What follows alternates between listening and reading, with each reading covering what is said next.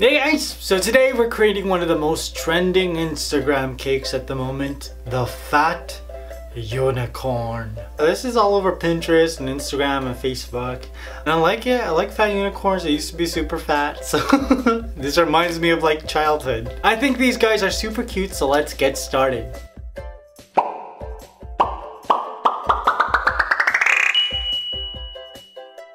Now to start this unicorn cake, the first thing I'm going to do is make a cake. And I'm using a vanilla cake, and it's a real simple recipe. I just opened a box. But I added a step because I added cream cheese to this and it was more silky. I've been adding cream cheese to a lot of things lately. Now I wanted this cake to be purple, but I don't really like the shade of purple that it is. It's more like a I Heart potion, but I wanted like a romantic moment, you know? I wanted a romantic moment, but it's already on the video, so I can't change it now. I'm using 3 layers of cake, and I'm just adding some vanilla buttercream in between each layer. Then I gave this baby a crumb coat. I placed this into the fridge to chill, and while it was chilling, I was watching 3 billboards outside of Ebbing, Missouri. Missouri? Nebraska or Missouri? I think it's Missouri. Well anyways, my friend is in like SAG-AFTRA, whatever that is. He let me borrow his screener. I don't know if that's legal. And I watched it and it's so good. The 3 leads in it are really good. Sam Rockwell plays that like, I want to punch this guy in the face character so well. Frances McDormand is great, and I think that Woody Harrelson just like upgrades every movie he's in. Have you seen it? What do you think? I'm adding my final layer of buttercream, and this is whiter than the other buttercream because I added some white food coloring to it. I just wanted this layer of buttercream to be a little bit brighter. Then I placed this into the fridge for 30 minutes. Took it out and started adding some sprinkles. I wanted this to be like a very sort of generic looking cake, so I'm just adding some rainbow sprinkles onto the side of it. Some basic rosette buttercream piles on top, some more rainbow sprinkles, and then back into the fridge it went. Now let's create these fat unicorns. The first thing I did was roll out some white fondant to create a unicorn arm, and I just rolled it into a cone shape and cut it to size. And then using my fingers, I took some white fondant, created small triangles to make unicorn ears. I fell when I was hiking, that's why there's so many scratches and cuts on my hands. I like hiking. I like climbing things and getting rough. That's what she said. Unicorn horns are like one of my favorite things to create out of fondant. I took some dark mustard yellow fondant and I just rolled them into really thin cones. Stacked them on top of each other and then twisted them around to create my unicorn horn. You know, sometimes on Instagram, like the unicorn horns, they just look like swirled sticks. There's no like cone factor. I don't know why it bothers me. I use this technique every time I create a unicorn horn and it always comes out perfect. Now to create the unicorn's hooves, I just rolled my fondant into a log and just cut out different medallion shapes with my sidekick paring knife. Yo, this knife is like ride or die. If I'm ever in a fight, this knife has my back and it'll cut you. Like literally. Now the hooves and the horn need to be painted gold, and to do this I took a paintbrush wet with a little bit of magic sauce and I just brushed it on to all of my different fondant pieces. I had a lot of magic sauce last night. It was so much fun. We were at a dueling pianos bar and there was just magic sauce everywhere. Now I'm gonna dry brush some of my luster dust. When I do it this way, less of the luster dust comes off.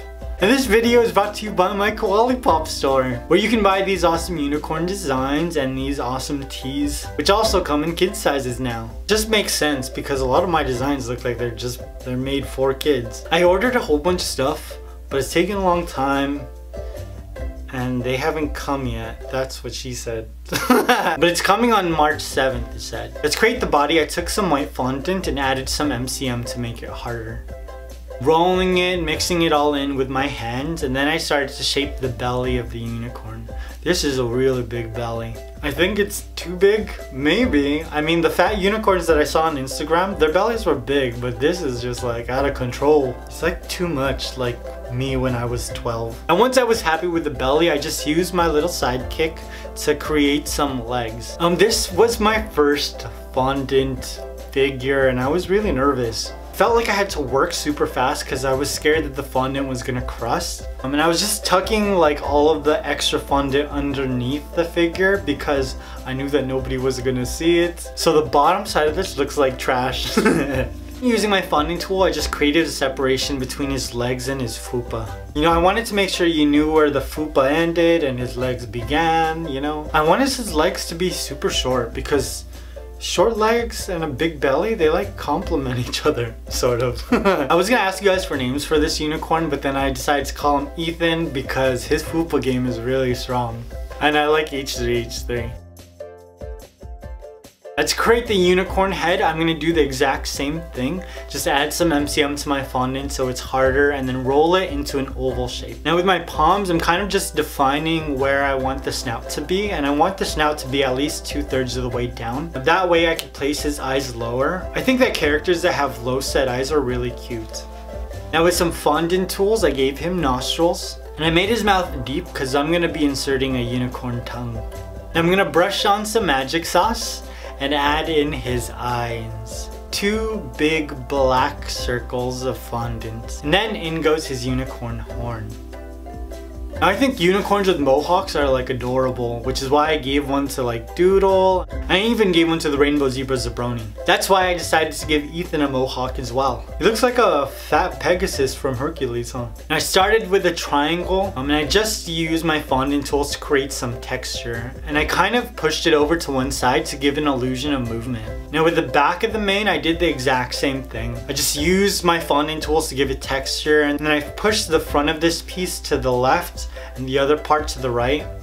Or is it to the right and to the left? I don't remember. But it gives this illusion of movement, and it also makes the mohawk look fuller from different angles. Now I'm gonna add in both unicorn ears.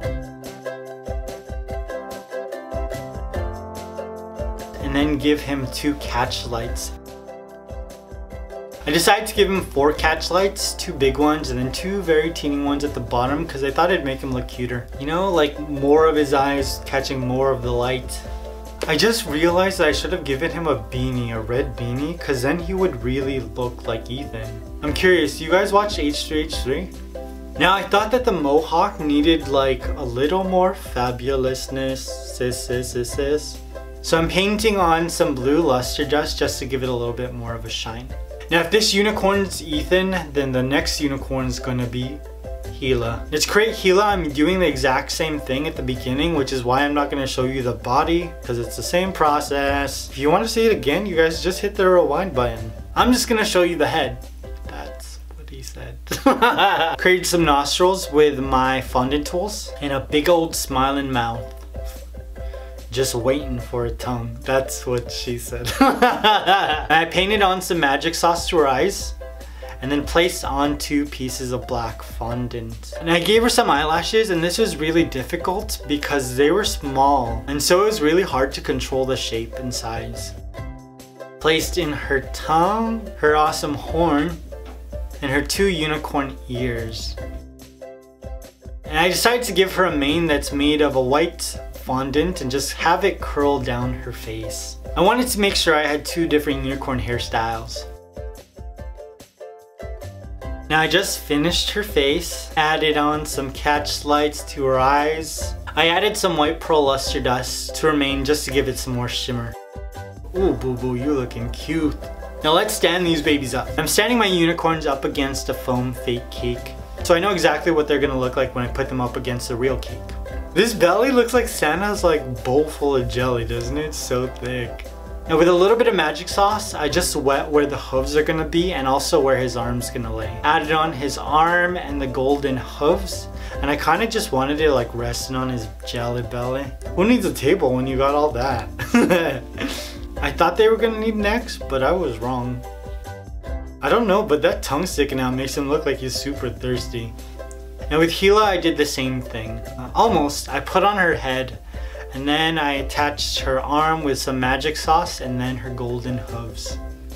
And now my unicorns are close to finished, so I grabbed my cake. Fat unicorn cakes are supposed to have like a slice cut out of them. Well, not like a slice, but it's like they're eating directly from the cake. They're not slicing it up, you know? And I didn't know how to cut into it, so I did like some method baking and just bit into it. And I didn't get a lot, so I bit into it some more. And I was just gonna keep doing it, but then I don't like icing. So I ended up using a spoon to just carve out the perfect shape. Now I took my unicorns and just placed them on the side of the cake next to each other. And the reason that they're missing arms is because I wanted to make it so that their other arms were like holding hands, you know?